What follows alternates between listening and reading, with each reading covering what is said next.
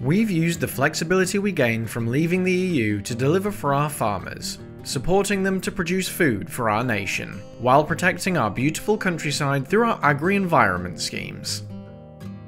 We've worked with the farming sector to design, test and trial our schemes, using farmer feedback to improve our services at every step. This is why 4 in 10 farm businesses have already enrolled in one of our schemes. Through the Sustainable Farming Incentive alone, farmers have entered over 1 million hectares of land in actions to improve soil, and over 300,000 hectares in integrating pest management actions. That's equivalent to an area the size of Devon. By looking after the foundations of food production in this way, we will continue to produce 60% of all the food we need.